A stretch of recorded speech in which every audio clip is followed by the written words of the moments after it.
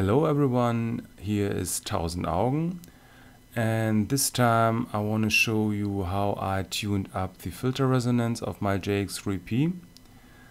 This is not really a tutorial video, it should only show my experience.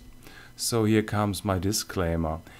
I'm not really a technician and I'm not sure that this is the best way of doing this. You have to open up the JX-3P, and this contains a lot of risk, so that you have to be really aware of what you're doing. In fact, that for this modification you have to plug in the power supply while the JX is open. I found a cool site about the 3P from Florian Anwander. He seems to be a guy who had a lot of experience with the JX-3P.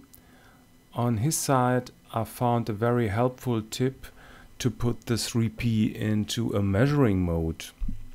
I will put a link of his site in the description below. As you know, the 3P has 6 voices and each voice has to be tuned up separately.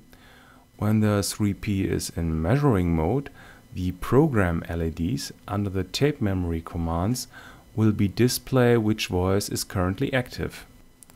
But this I show you later. At first we have to open up the JX-3P.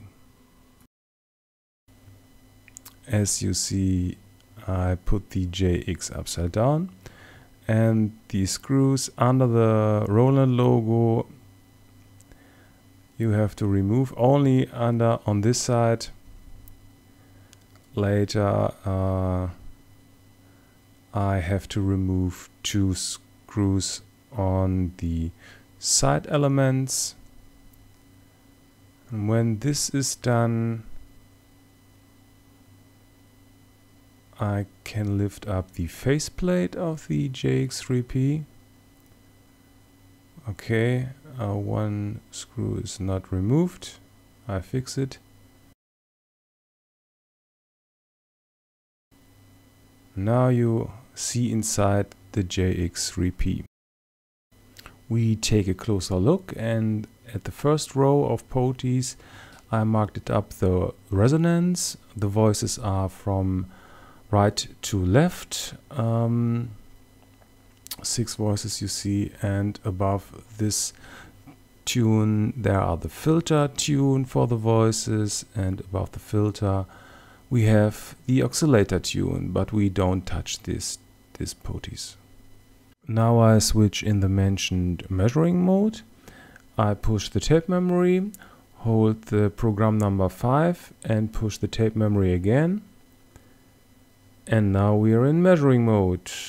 When I push the button, you see I switch all voices from left to right.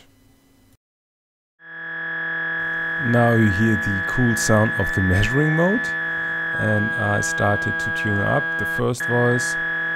As you see, I push the keyboard, the voices going from the voices LEDs started at program number 11 and goes to 16 in the opposite order as it on the circuit board. And yes, I'm tuning by ear. Don't know if I done it right, but here's the result.